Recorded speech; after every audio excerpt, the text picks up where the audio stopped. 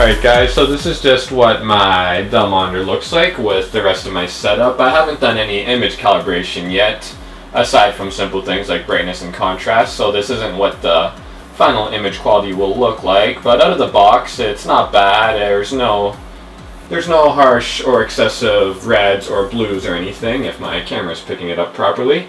And these are just my other two monitors. The center one is the BenQ EW2420. The right one is the BenQ XL 2410T 120Hz, which I use for gaming.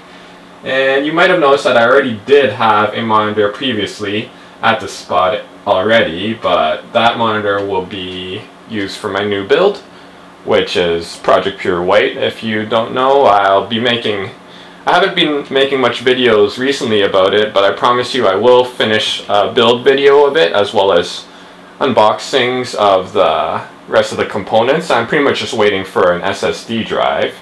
I'll probably wait till Black Friday for that. But here's a shot of some of the future unboxings, HX650 and CPU, as well as a white keyboard. Other than that, yeah, I will be doing a how-to video as well for Project PureWhite, but I'll end off with the final shot of the monitor that I have just unboxed.